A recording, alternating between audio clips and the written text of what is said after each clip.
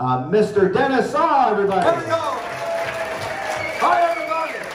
Thank you, my friend. Oh, this is great to be back and to see everybody. And truthfully, magic and music are blood brothers. All my life, when I've played or seen other people play, the best memories are the smiles from the people. Even with the big bands, the best thing was looking out and seeing everybody dancing and smiling. So music and magic go together.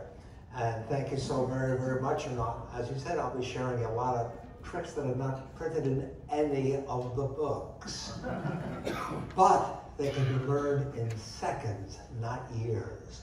Really cool stuff. But anyhow, going back in time, as you mentioned it, I was 11 when we went to see The Greatest Show on Earth. Anybody remember that movie? Charlton Heston, do you remember? Well, the organ played for about 15 minutes before the show. And we were right up front, we were like five rows back. I could feel the bones of my body vibrate from the sound of those bass pedals. You couldn't believe how that sound was. And I just fell in love with the organ.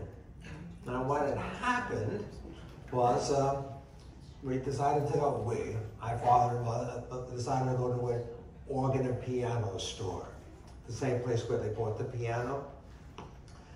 And it just so happens, at that night, there was going to be an organ concert for the Hammond Organ Club. And the lady that was playing the organ, her name was Mildred Alexander, and she was the first female organist at Radio City Music Hall. And the salesman said, oh, would you like to hear what that organ sounds like up close this afternoon? So we went back and played it. It was just great. So I love the organ, but you know, technology has just worked miracles. I mean, when you think about it, you push one button and you can have a whole big band accompany you. Push another button, you got a symphony. That was never even dreamed back then. But I'm going to try to make dreams and memories come alive.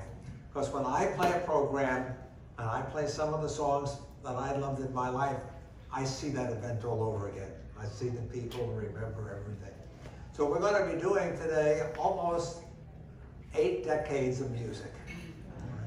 And I'm going to start now with theater organ. Theater organ, if you don't have a Lowry with all of the harmonies on it, it's hard. But we didn't even think of easy play organs back then. So you had to learn the chords, you had to learn the pedals and that. But for those of you, how many of you remember going to a theater and hearing a theater pipe organ? All right, 2/3 of the audience, okay. So I'll bring back a little bit memories. Probably you were kids with your family just like I was, you know, really cool memories. So I've got the theater organ button pushed, and here we go.